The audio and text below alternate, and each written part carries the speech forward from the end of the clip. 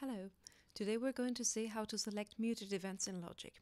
I have an arrange here and I still have some muted regions from previous ideas that I have, some discards, but I didn't really want to delete them in case I changed my mind, because they are like the MIDI content of maybe an audio region that I bounced later on. But at some point, if I want to declutter my project or just get rid of everything that I know it's not serving me anymore, I can try and find them one by one, but as you can guess, if my project is busy, it's something a little bit cumbersome. So what we can do, it's press Shift plus letter M.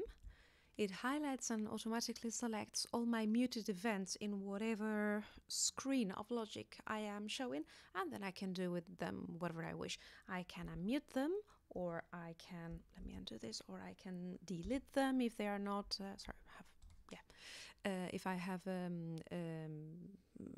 if I want my project to be clear and whatnot.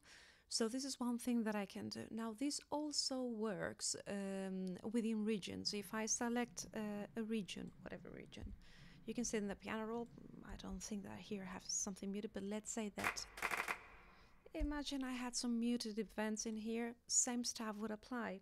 If I select, if I press Shift and M, it highlights whatever I have muted, and then I can dispose of it if that serves me. I hope this is useful. Thank you for watching. See you soon. Bye.